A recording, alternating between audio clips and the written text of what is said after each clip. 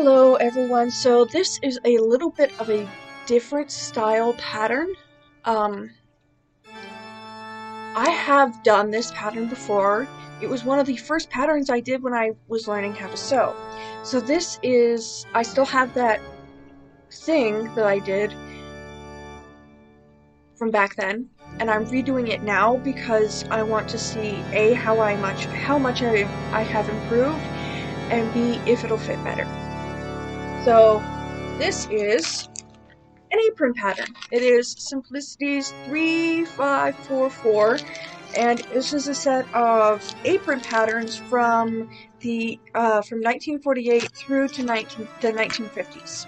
And I'm doing version A, if you look up this pattern, which calls for 3 yards of material. You can applique this, but I chose not to. Thread to match, 3 packets of 1/4 inch wide double fold bias tape, and 2 buttons. So last time I did this pattern, I did it in a cupcake fabric that I ended up getting too wide bias strip. The bias was too wide. It's, I think, 1 inch instead of 1/4. And I used too small of a buttons, and I didn't finish any of the seams. Like I said, this was one of my beginning projects. So this time I used 3 yards of a black print Jack Skellington fabric, black bias, and then I found these really cute Jack Skellington base buttons that I used on the back. They were a little bit wider than what the pattern called for, but I think it worked. So you will see me put together this, like actually sew it together. Then you will see a clip of me wearing one and then the other, and at the end of the video I will compare and contrast on how well I think they came out. So I will see you all at the end of the video.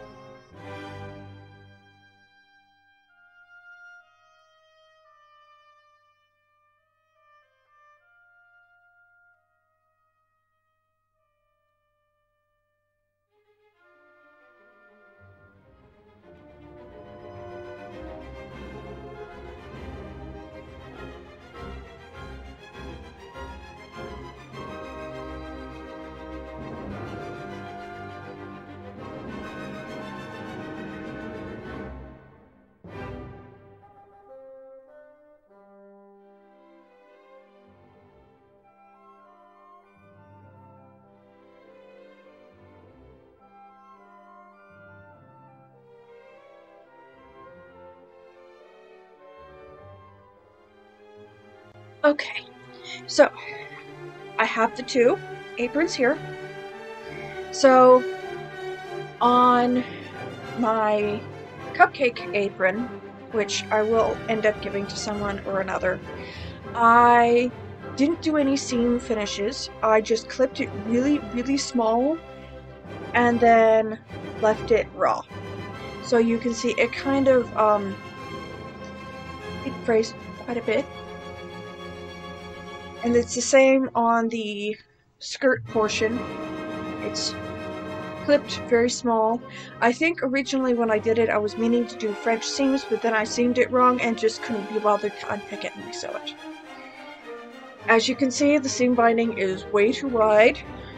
It doesn't fit right, which is why I think originally I had been meaning to French seam the shoulders and just got distracted.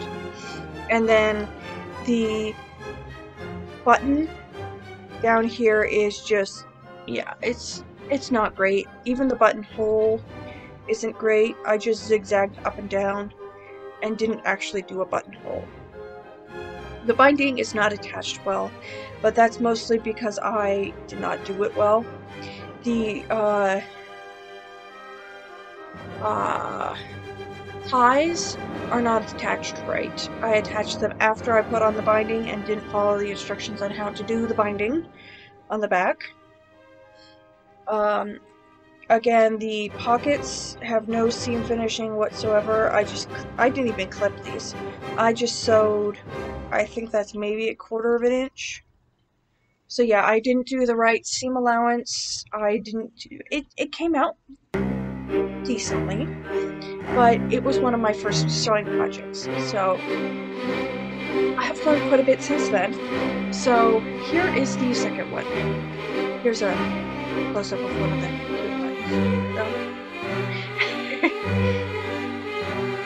But yes, I did French seams out the shoulder and then just pressed it upwards. I have learned that the iron is your friend.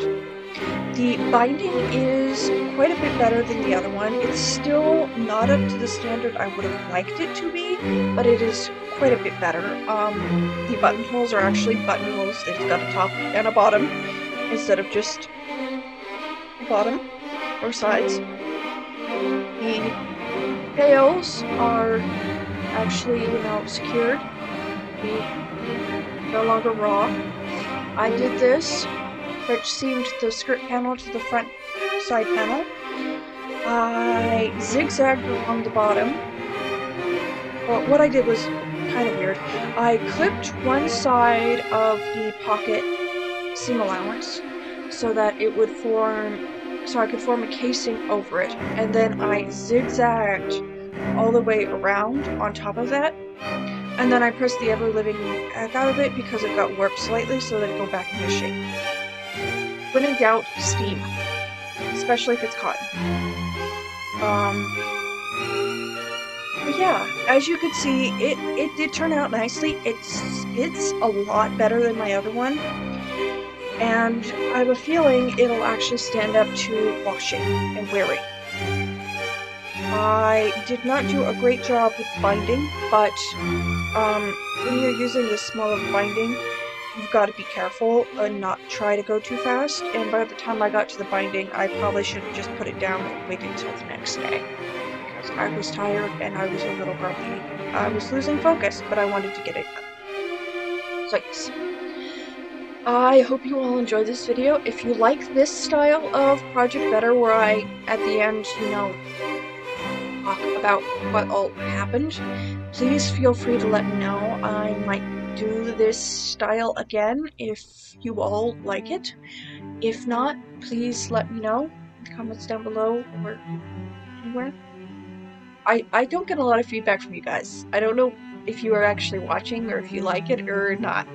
But if you feel free to comment down below. I believe my next project will be the knit dress